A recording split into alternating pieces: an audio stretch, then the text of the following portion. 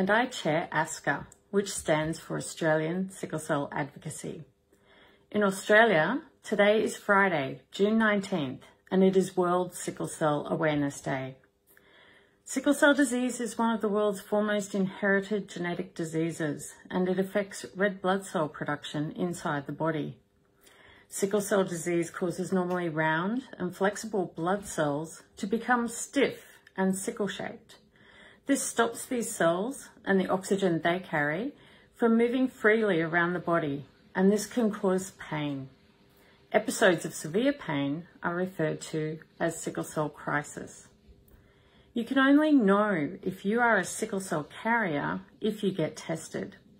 This is a simple blood test. So today, I'm asking you to get tested to know your sickle cell status. For those of you living with sickle cell disease, I want you to know that the Australian Sickle Cell Advocacy Group is here for you.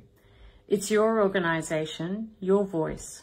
I encourage you to visit the ASCA website at aussicklecelladvocacy.org and become a member today.